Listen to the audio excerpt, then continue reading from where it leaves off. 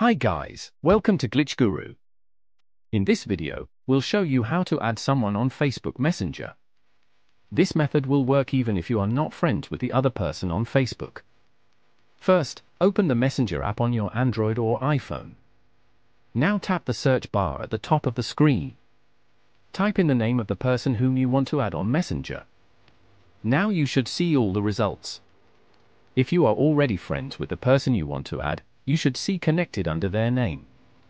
You can simply tap on their name and send a message. This will add the contact to your Messenger home screen. If you want to add someone whom you have not added as a friend on Facebook, search for them on Messenger and scroll down to the More People section. Now tap the See More option. Locate the person you want to add on Messenger and then on it. Now simply send a message to add the contact to your Messenger home screen.